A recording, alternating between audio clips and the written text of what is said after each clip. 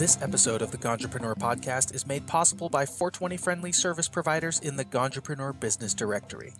If you need professional help with your business, from accounting to legal services to consulting, marketing, payment processing, or insurance, visit ganjapreneur.com/businesses to find service providers who specialize in helping cannabis entrepreneurs like you. Visit the Ganjapreneur Business Directory today at ganjapreneur.com/businesses.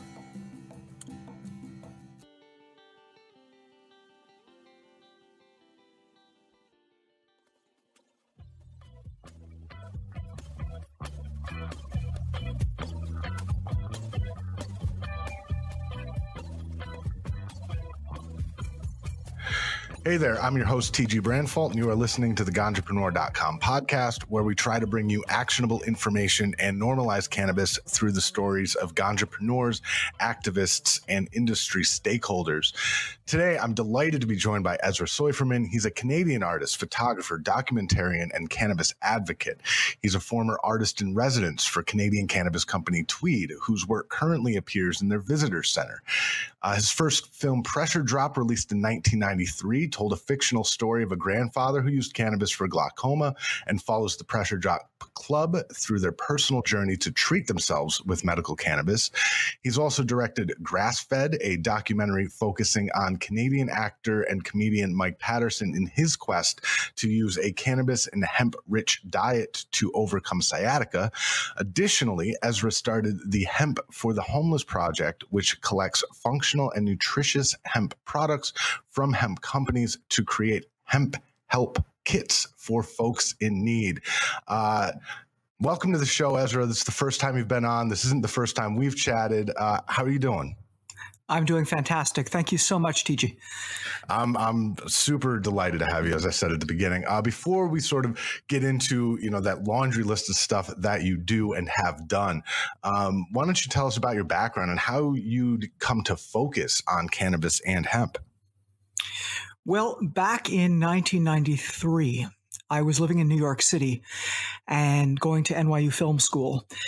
And a buddy of mine, Mark Ostrick, and we discovered this newspaper article that was all about a woman who was growing cannabis for her son, for his medical conditions. This was in 93, before medical cannabis was a thing. It was certainly being used, but in a limited way across the States and across the world compared to today. And we, kind of capitalized on this and turned it into a short film, which I'll tell you more about. But it also opened my eyes to hemp and the versatility and the history and the awesomeness of that sister plant to marijuana. And there had been some exposure to cannabis back in the day at the end of high school and reading about it and, seeing High Times magazines and magazine stores in Montreal, where I'm based. So it kind of crept up on me. And then once me and Mark got set on the Pressure Drop journey, that's when everything opened up and we started researching it and kind of living the experience and seeing how this has changed our world. So how'd you find the story for that 1993 film when medical cannabis, as you said, was not really widely used and was far less mainstream in the United States? Well, there was the newspaper article in the New York Times, and we basically combined that with my grandfather's story. My late grandfather, Benny Popoulos, he had glaucoma and never used medical cannabis for his eyes. It wasn't offered to him, and it wasn't really much talked about or known up in Canada at the time. I certainly didn't know about it. But then when we saw this article and these other articles about glaucoma, cannabis, we took my grandfather's story, mixed it in with our imaginations, and created something that was a bit of a fantasy on medical cannabis back then. And you have to understand, if we think back to 93 and the 80s and before that, almost all the marijuana movies that were being made were either Cheech and Chong films, mentions in comedy movies, Reefer Madness movies. There was not a lot, if anything, going on in the medical marijuana filmmaking scene. And we said, we're going to do this. It's our thesis movie. And we ended up producing this 18-minute film that came out of left field, took our university by surprise. Then it got a Warner Brothers Pictures Award from the school, and it went on to play 25 film festivals around the world. It opened up our careers. I think it's because we took this, at the time, obscure, stigmatized topic and turned it into a comedy that could be accessible from different angles. So we found actors who were seniors who weren't using medical cannabis, but we told them about the script. They were willing to take the leap and act in a film like this. And they were actors who were from the old Yiddish theater scene back in New York City. Yeah, we found them through the Second Avenue Deli by asking the maitre d' at the restaurant if he knew of any good classic senior Jewish actors, and he said, walk down the street to the Hebrew Actors Union. So we ventured down Second Avenue and hung a right onto, I think, East 6th Street, and went upstairs, and there was a whole dinner going on with all these veteran, like 70-something and 80-something Jewish actors. And amazingly, that place still existed at the time. And the first woman to approach us at the door asking us why the heck we were there, these two pipsqueak young filmmakers, we said, do you act? And she says, I was in Avalon. You know Betty Levinson? I was in Avalon. And sure enough, she was in Avalon for about 3 seconds on screen. She did a fantastic job for those 3 seconds. And she used to be on the Yiddish stage back in the day. And then she found the co-star, and we turned this into a really cool, fun movie. And people could still watch it now if they just Google Pressure Drop movie. It's at pressuredrop.com. So you said that it sort of took your school by surprise. What was the reaction at that time? Well, first of all, we were supposed to make like a 3 to 5 minute movie.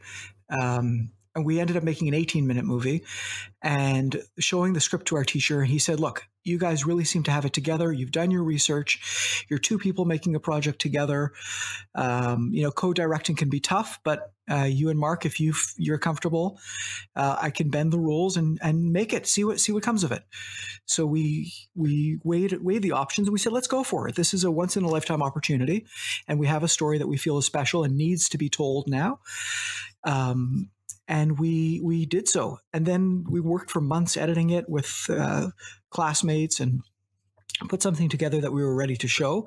And right away, like I said, it got the Warner Brothers Award, and then it moved on. We hustled. We sent it to the New Orleans Film Festival and out to London and to California, up to Canada. And many of the film festivals accepted it and then spread the word to other film festivals.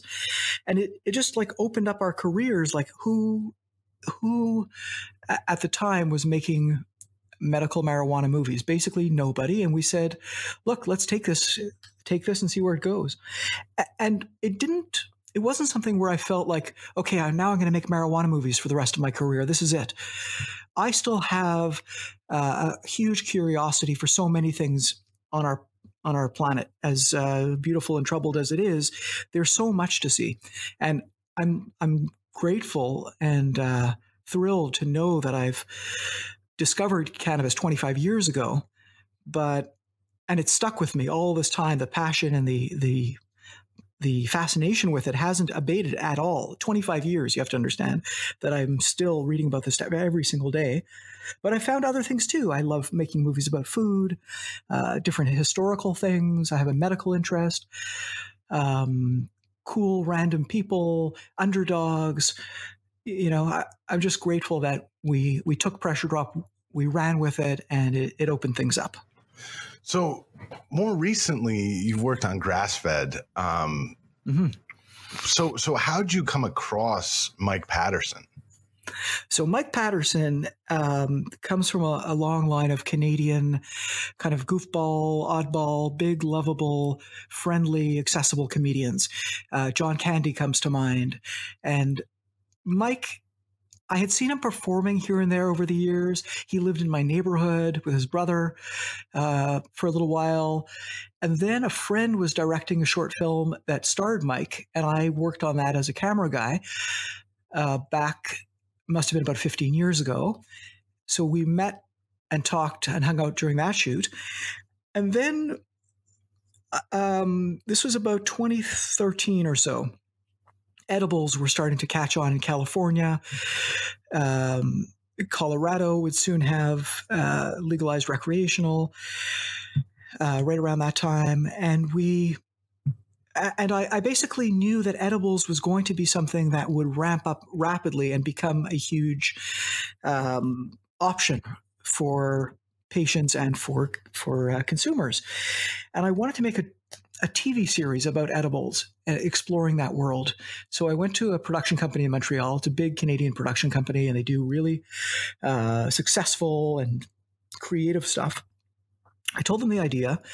They loved the idea of doing this kind of survey of the edibles world, but we were trying to focus it down. And we said, well, maybe if we find a host, the host can help us focus it. So I actually put forward Mike's name as a potential host. They liked the idea.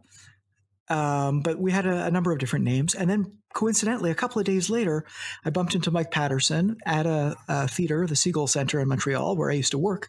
After a play I was seeing there, he was in the lobby. He had just finished performing in, I'm forgetting the name, the Always Be Closing, what's the heck's that thing? Anyhow, some awesome play that I'm spacing on, and he was. So some of your listeners will know Always Be Closing. It's Glenn Ross. He was starring in that, and Mike and I talked in the lobby, and I said, Mike, I've got this edibles project, and maybe it's something that would be up your alley. I was very kind of low key about it, and he said, listen, I got a secret. I'm now taking edibles for my sciatica. Nobody knows this except my fiance, because she makes me the edibles. And basically she's the only one who knows this, and it started to work. I'm able to manage my pain from my sciatica, but I can't tell my agent because she's going to not want to send me out on jobs. And, acting gigs are going to be skeptical of a guy who has a known medical condition. So I've kept it low key, but I have horrible back pain. And every night I'm lying on the floor, Ezra, and I can't deal with life, but the cannabis has started to help. So I said, okay, this is perfect. Let me get back to you and see if we can work together. So I went back to Muse, the production company. They said, this is amazing. Let's do it all about Mike and his journey. Forget about a TV series. Let's make a feature film. So we did that, and we made a feature movie that went on to explore Mike's journey as he changed his lifestyle, changed his eating habits, changed his medical regime, and became a legitimate, legal medical cannabis patient in the Canadian system that had started back in 2000. Now it was 2014, and I was following Mike as he joined the system. And the film is wild because I follow Mike to California, to Colorado, as he learns about what edibles are and how they can help patients. And then I don't want to give anything away, and there's a lot to give away, but I don't want to. But basically, he turned his life around, and the change that we see happen in his health and his weight and his love life goes from 0 to 60 very quickly in that movie. And grass-fed is something I'm really proud of, and it ended up on television across Canada on the CBC documentary channel in Australia, and now it's on iTunes and Google Play, and it's had a beautiful run. And I loved working with Mike. He's a riot, the guy. So in the United States, we recently, the Super Bowl just happened, and they actually blocked a medical cannabis commercial. Meanwhile they're inundating us with booze ads. We get a little bit of the culture with Vice, and CNN with Gupta has done some stuff on medical cannabis. However, it's very unlikely that you're going to see sort of feature films well placed on any mainstream American channel. How did Grass-Fed end up on the CBC documentary channel? What was that process like? Well, like I said, my producer was very talented in what they do. They, a producer of a movie basically takes the idea and they find the director, they find the actors, they find the money, and they find the broadcasters.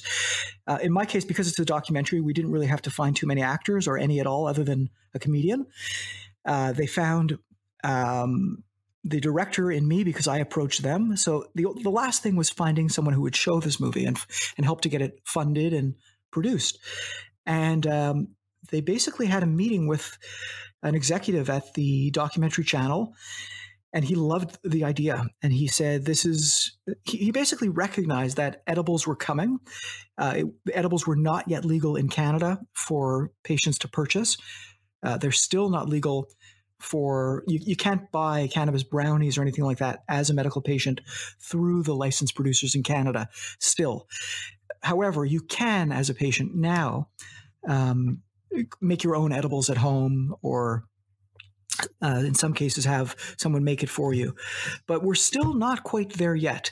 However, this coming October, Canada will have edibles and extracts and other things legal in shops across the country for recreational, and medical will follow, and patients can go and buy edibles then. So a lot has changed since I made the movie, but still many things sadly have not. But cannabis, it's an ever-evolving thing, and we never know what tomorrow brings or what October brings. So I'm really excited that grass-fed was a little bit ahead of the curve, and now edibles have continued to grow in popularity, and it's helping people. I mean, you sort of have stayed ahead of this cannabis curve throughout your career. When we met in Burlington, Vermont last year, you were still an artist in residence with Tweed, which isn't something that a lot of people, if anyone else, can say. Could you explain what that actually means and what you did in that role, and how did you land such a cushy gig, pardon the pun? Basically, one evening in Montreal, I had this brainwave, and I said to myself, there's all these places that have artists in residence, and I see them as an artist, as a filmmaker and a photographer. I read these postings in newspapers or blogs, magazines about people who were selected as the artist in residence at a museum, at a gallery, sometimes at a company. And I was always fascinated by the process of a corporation taking an artist under its wing and supporting him or her to create their art, and often doing so in a completely independent, hands-off way. Like, what a dream for an artist to have that kind of support. And it reminds me of back in the day when the painters, the famous painters, were in some cases supported by wealthy families or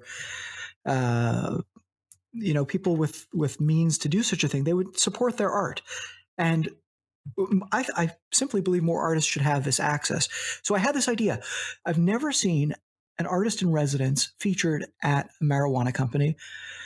The closest thing was back in about 10 years ago, a hemp company in Canada had a hemp-fueled filmmaker. That was the only thing that I'd ever seen similar. And by coincidence, that hemp-fueled filmmaker was me. So other than me, I hadn't seen anyone as an artist be supported by a cannabis company. So I said, okay, I'm going to make a proposal and pitch this to what at the time and still to this day was my favorite cannabis company, legal cannabis company, which was Tweed, which is owned by or part of the umbrella of Canopy Growth, which is a massive, cannabis company that has reach around the world. They're in about 16 countries now.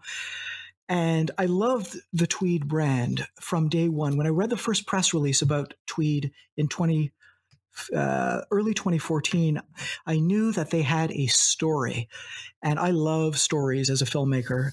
And I could tell right away that these guys were thinking about more than just growing marijuana legally. They wanted to create a concept, lifestyle, and I guess a bit of a cultural fingerprint on the cannabis scene up in Canada.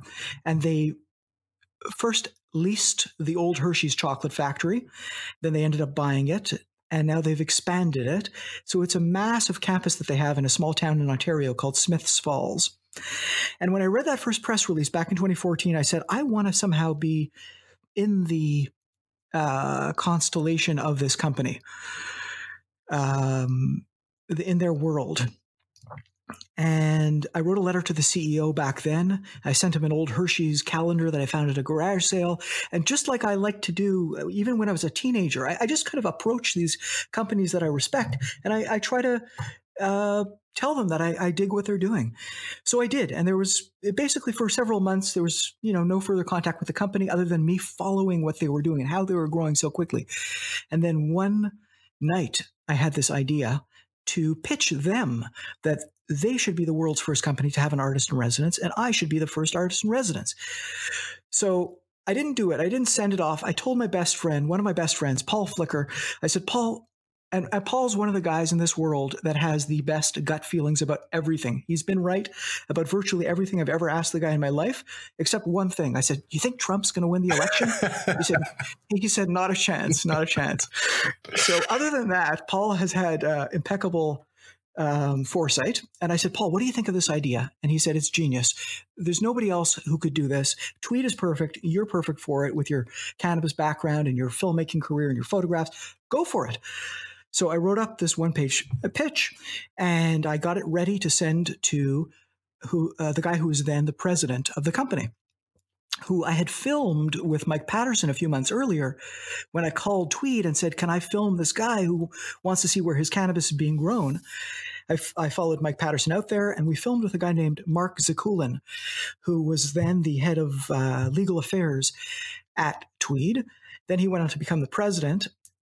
And I waited with that proposal for artist in residence. I waited until he saw Grass Fed, which was about to air on television.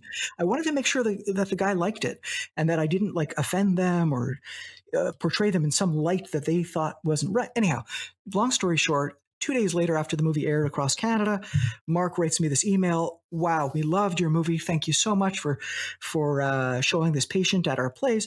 And if there's ever any way we could help you out in the future, our door's open.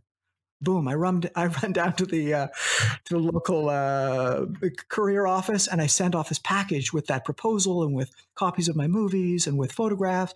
And I pitched them this concept of being the world's first cannabis company to have an artist in residence, and how it would help them get the word of their company out there, how it would support an artist, how it would help the arts and help cannabis and help me get the word out about hemp and medical cannabis, etc. Anyhow, they loved the idea. A few months later, we had a deal signed, and they basically financed new equipment and travel. I went to about 12 different cities over that period of 1 year. They gave me an honorarium, and they made me feel like part of the team and gave me essentially, literally carte blanche to do whatever photography I wanted. It wasn't even just cannabis photography.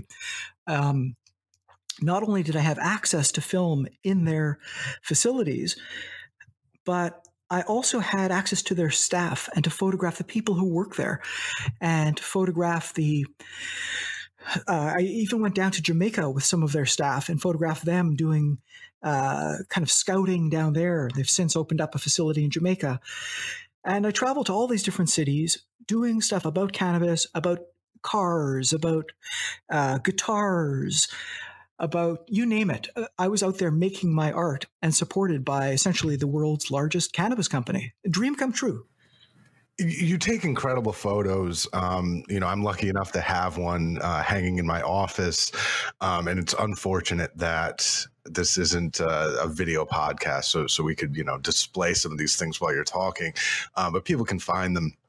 We'll get to that a little bit later where they can find your stuff. But what does it mean to you as an artist to now have your work featured in the visitor center of the world's largest cannabis firm? Complete honor. They called me one day last August or so and said, listen, we want to feature your art upstairs in the new visitor center in Smiths Falls, Ontario, which is like about 45 minutes out of Ottawa, a couple hours out of Toronto, a couple hours out of Montreal, kind of in the middle of nowhere. in Ontario, a town of 10,000 people. They built this visitor center in the old Hershey's Chocolate Factory's visitor center, where Canadians, you have to understand, this visitor center was the biggest visitor center in all of Canada. People would go there and buy bags of broken chocolate. And you could ask nearly any Canadian, especially nearly anyone from Ontario, and they will know that place, and they will have gone there when they were a kid. And now they say, oh my God, that's now a cannabis visitor center.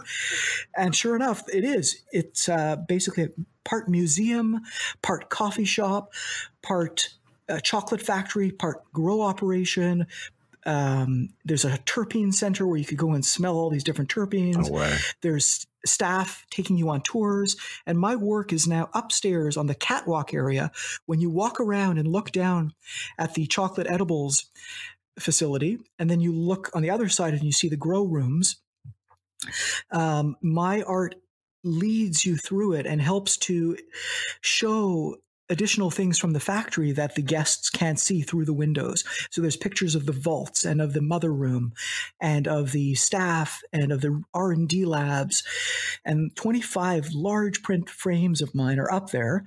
And it's been I'm still kind of dreaming, because I drive down to this place once a month, twice a month for meetings and to meet people and stuff, and to see the new things going on there at the factory. But I also then go visit the visitor center, and I walk in, and it's like a little, cannabis museum with my stuff as the first artist featured there. So I'm totally blown away by it, and the feedback has been amazing. And people can see a lot of those pictures can be seen in the video that I made, summing up my year as artist in residence. It's kind of like a greatest hits video called Ez in Res, and that's on YouTube, and it's on my site, etc. So it's been wild. Is there sort of this double layer of excitement for you being that it's hanging in this place that you visited when you were younger? Well, I didn't actually go there when I was younger. You're the only Canadian that didn't go there when you were a child. I think there are like 3 Quebecers who didn't go, and I'm one of those, and I think that's it. But I had heard as a kid, I always heard, yeah, we got this bag of chocolate for like $5. We got about like $50 worth of chocolate. It's all broken and half melted, but it's delicious. So in 2007, you launched your Hemp for the Homeless program. Tell me about the conception of that program and how you've kept it going for more than a decade.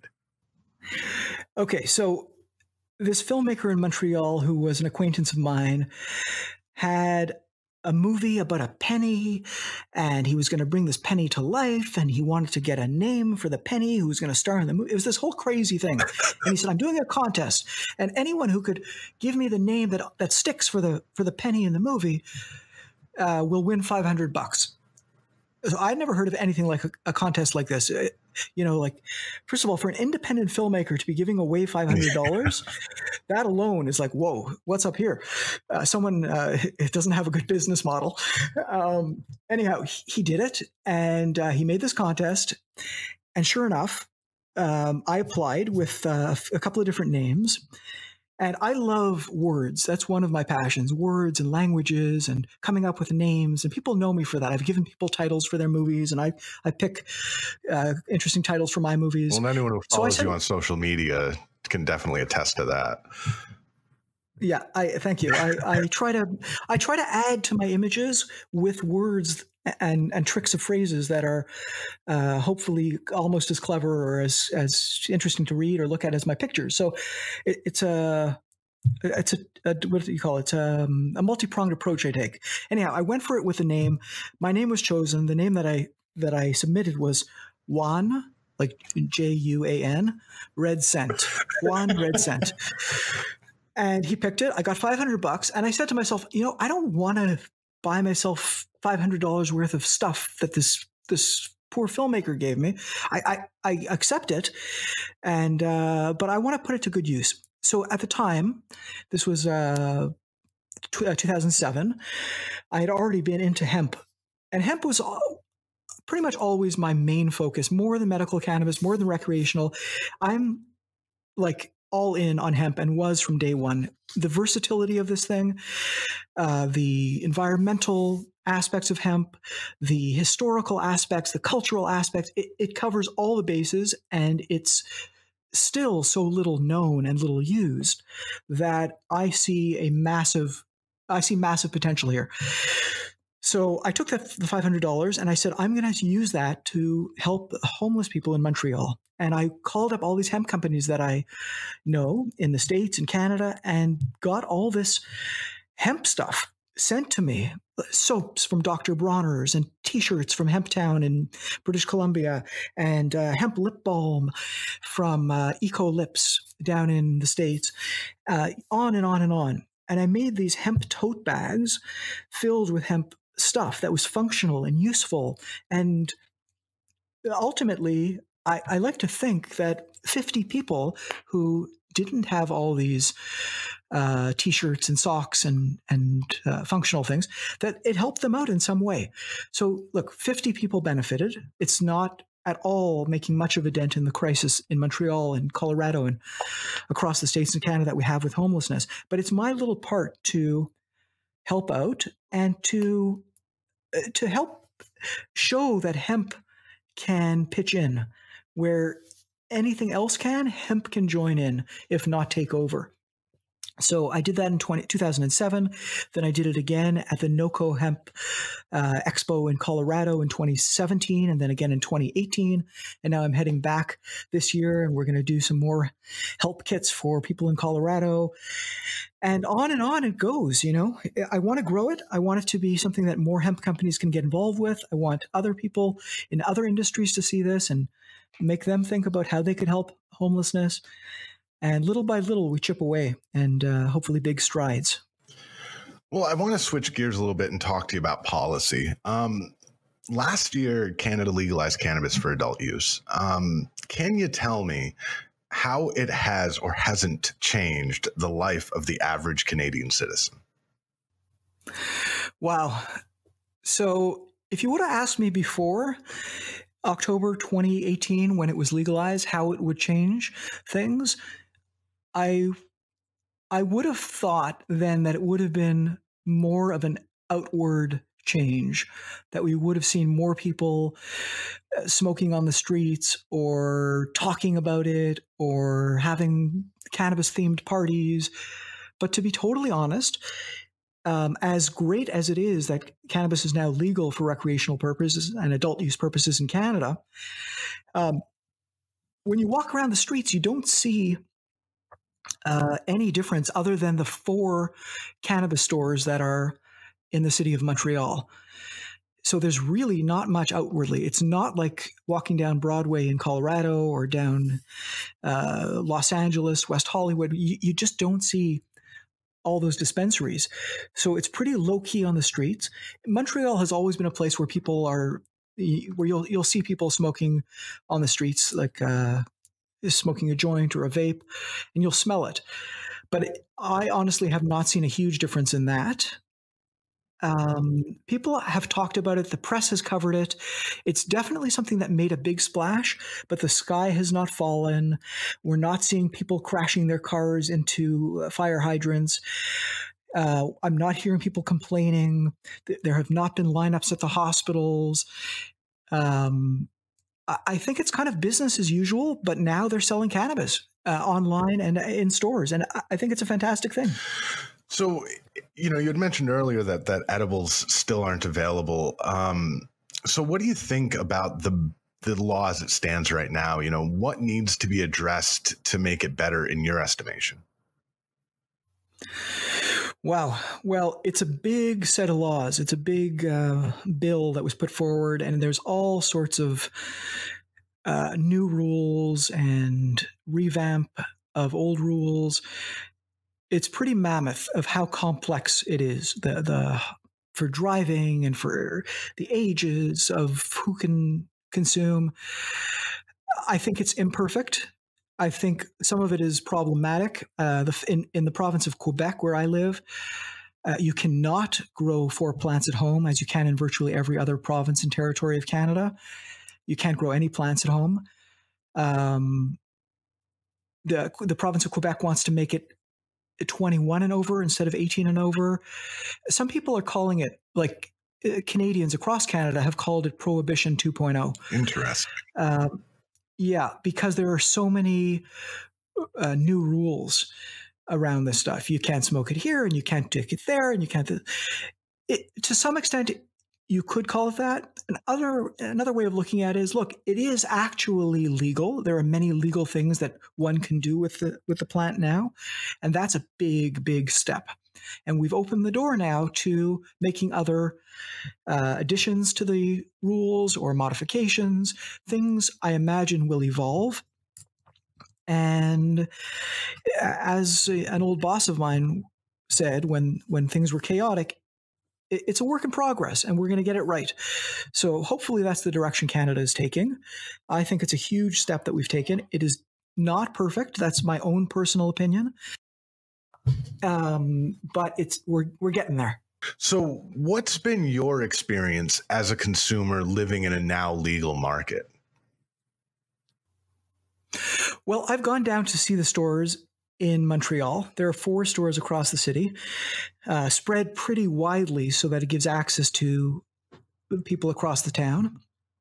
And it's interesting, when you go into a dispensary in Colorado, it's like you're like a kid in a cannabis factory, or a kid in a candy factory with all the selection. And it has not gone as smooth in Canada with the rollout. So you do see empty shelves, and you see lineups out the door sometimes. The first month, there were lineups pretty much every morning before the stores opened. So much so that they couldn't keep the shelves stocked. And they ended up closing the Quebec stores, and they're still closed every Monday, Tuesday, and Wednesday.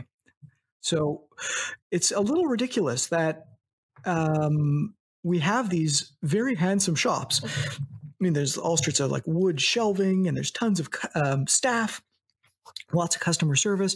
They're wearing these beautiful aprons with the logo of the Quebec SQDC, which is the name of our the Cannabis Commission.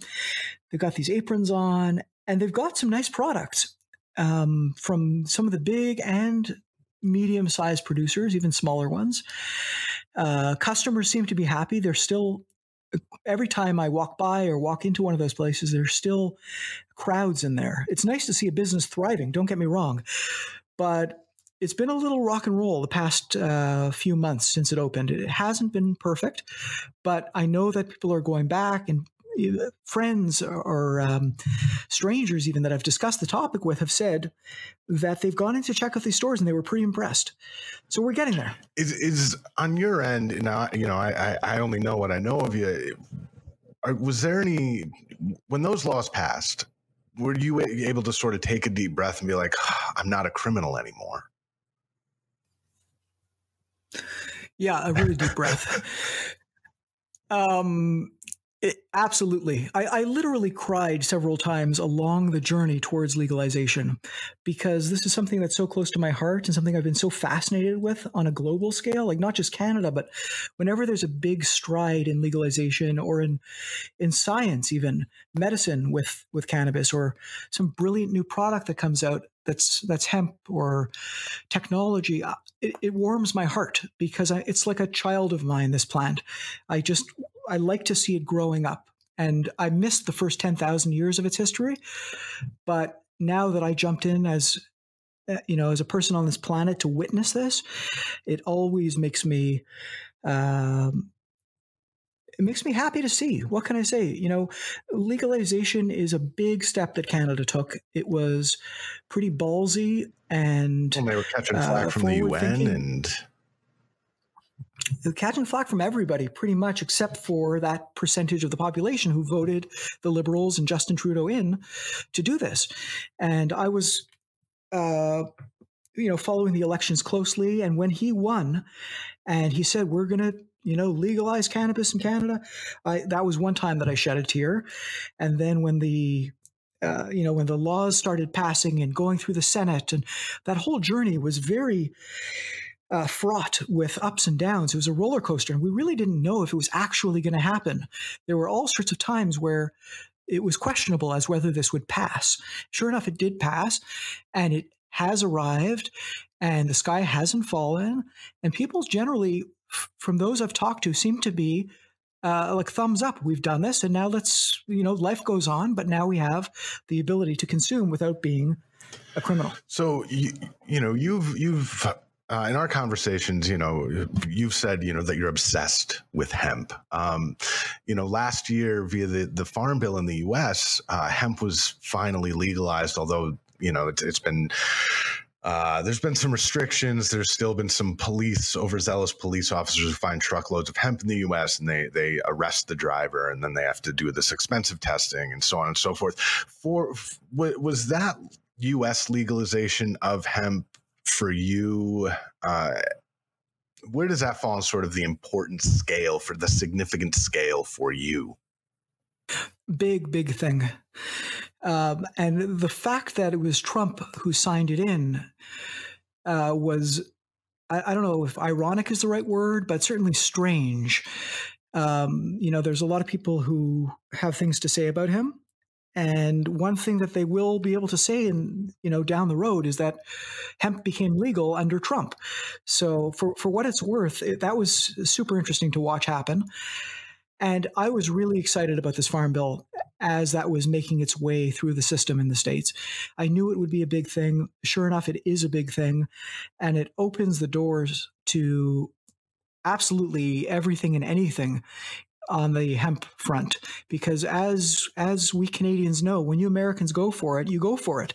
So hemp could turn into what I predicted years ago. I've said for many years that I think hemp is going to be the next digital. Remember back in the 80s, like digital this and digital that. And then I said, when we hit peak digital, it'll be when there's like the digital toaster. And sure enough, now my toaster has like digital circuits in it, and they sell toasters as digital. So I think digital, the whole like fascination, like with, it's digital. I suspect that hemp will be the next digital, where people are going to say, yeah, I got a hemp t-shirt. I got my hemp in my car panels in my car, and I got a hemp hat, and I got this, and I eat hemp for breakfast. And because it could touch all the things that digital can touch, which is basically anything. There's nothing on the planet, as far as I've found, that's as versatile as hemp, other than maybe like water or air. But I mean, you can't build a table out of air, and you can't make a t-shirt out of water itself. You can't eat water as nutrition, but yet you could make a table out of hemp. You could drink hemp. You can make a t-shirt out of it. It's so versatile that the fact that we're overlooking it, hemp is only in about 4 or 5% of fridges or pantries in Canada and the States. There's only 5% of people who have it at home. As that starts to ramp up and people start to discover it and to have it in more of their mainstream foods and more of their fridges and pantries, which I think will be happening, can you imagine the billions flowing into this, and the interest and the product development and the usefulness of this plant will finally be appreciated, exploited, and understood. And I think it will be for the better. I honestly think that the hemp ramp up will be for the better for everybody. It's kind of inevitable that a plant with such versatility shouldn't help make society a better place. It does so many other things. Why shouldn't it do that? And then you look beyond that, it could help with climate change, and it could help with social issues and with jobs. And the list goes on and on and on. It's not just about the fact that you could make, running shoes out of it or bags, but it could be good for society in general. So the Farm Bill, to answer your question, was massive. There are still things to iron out about it with, CBD, and is it a food? Is it a medicine? But they're going to figure it out. And the money is there to be made, and the people are out there to buy it. And as long as we educate the average person as to what hemp actually is, then we have a chance of growing more of it and selling more of it. Because if we don't tell people what hemp is, they're still going to be in the dark about it. They're still going to have a stigma around it, and it won't quite work. But if we got the education, and we've got the product development, we've got good luck, we've got good investment, limitless, potentially even bigger than digital. I mean, you're a heck of an advocate for hemp. When I met you in Burlington, from head to toe, You were in hemp clothing. So I've got to ask you, what's your prized hemp possession? Wow. I have all sorts of hemp stuff in my place because I'm a collector of this too. I have boxes filled with samples of different hemp things that I will bring to a lecture or go through and organize. And sometimes I'll show stuff online from the collection. My wardrobe is all hemp. So I've got jackets and hats, shoes and bags, hand creams and lotions. And so to pick my favorite one thing that comes to mind, that's top of mind, pardon the pun, is a yarmulke, a kippah, a Jewish, ceremonial head covering that I wore at my wedding that I had custom made by this dude who was like a third generation hat maker. And I photographed the process, and I got him the fabric from Enviro Textiles in Colorado, from those guys who are geniuses of hemp fabric, Summer and Barbara Filippone. I got him the fabric as this chocolate brown herringbone material, and he made this beautiful design for a kippah. And I wore it at my wedding and gave these hemp kippahs out to all the people who were at the wedding too. And to this day, the kippah is right on the shelf near me. I'm feeling it now as I'm talking. It's in perfect condition, and I've worn it to many funerals and bar mitzvahs and weddings. It actually fared a lot better than my marriage did. But hey, that's life, and I'm still on very good terms with my ex-wife, and I'm on very good terms with hemp to this day. So there's no problem. That's hilarious, Ez. So what advice would you have for, young artists who are considering sort of taking the path that you did and sort of centering their art or trying to, sort of break through with their art focused on this industry or this culture? Go for it. There is really so much to be done to bring arts to cannabis and to bring cannabis to the arts. Art is, tens of thousands of years old as well as hemp. They both existed side by side, being something that for humankind was important and nourishing and appreciated. And when I, dreamed up the artist in residence gig for myself with Tweed and Canopy Growth, I knew that I was onto something. I knew that I wasn't seeing the arts represented in the cannabis industry very much or at all almost. And I knew that I was the guy to give it a little kick and see where I could take it. And I'm really, really pleased with how it's gone. And I've told artists along the way to go for it too, to reach out to cannabis companies, to hemp companies, and to offer to collaborate, to make partnerships, to do special events, to put art on their walls. There's so much that could be done to put more color into the cannabis world. Right now, the focus with cannabis is its money, its products, its growth.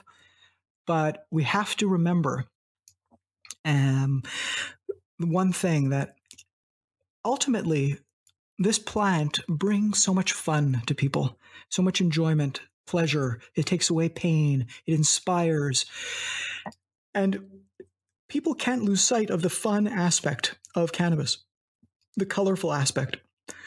And I think the arts is a perfect vehicle to bring that over and have it be appreciated by those companies and by their customers and their clients, and make this cannabis space, this cannabis world, and the legal world on the streets a more artful place. So it's up to the artists to do that, and it's up to the cannabis companies to be open and inviting to these people who have the goods to share. Well, this has been a lot of fun, man. You say that the cannabis industry is fun. This is one of the more fun interviews I've had. I'm lucky to know you and to be able to have this opportunity and to have met you. And we're just across the board from each other now. So I'm sure that we'll see each other in person soon. But I really appreciate you coming on the show. Where can people find out more about you, follow you, your social media, all that stuff? All right. Well, thank you so much, TG. First, before I give out any web addresses and stuff, it's really been a pleasure to talk to you. It's always, for me, it's always an honor to share my cannabis experience and to talk about hemp and all this stuff. At a party, people will ask me a question, and then 30 minutes later, we're still talking, and it's me who's saying, "Listen, I don't want to talk your ear off." And you're like, "No, tell me more." So I never get tired of talking of this stuff. And when you and your podcast invited me on, I was really happy to hear that, and it's great to be able to share with you and your listeners, and to spread the word a little bit more, because we all have to do our part to get the word out there. As far as seeing my stuff, it's on the web, everywhere and anywhere. But the best place to learn more is to go to my own personal website, which is EzraSoiferman.com, EzraSoiferman,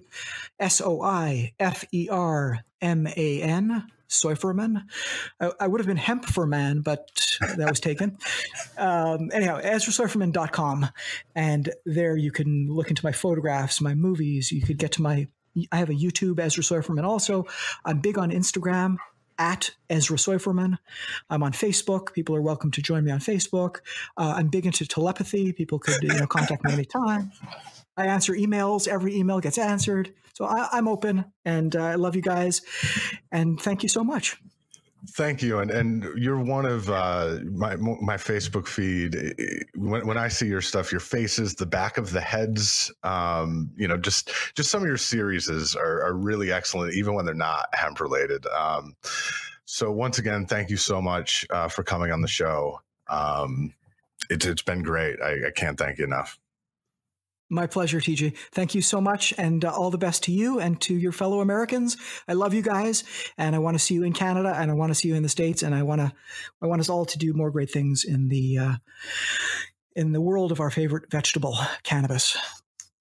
Thank you. You can find more episodes of the Ganjapreneur.com podcast in the podcast section of Ganjapreneur.com and in the Apple iTunes store. On the Ganjapreneur.com website, you will find the latest cannabis news and cannabis jobs updated daily, along with transcripts of this podcast. You can also download the Ganjapreneur.com app in iTunes and Google Play.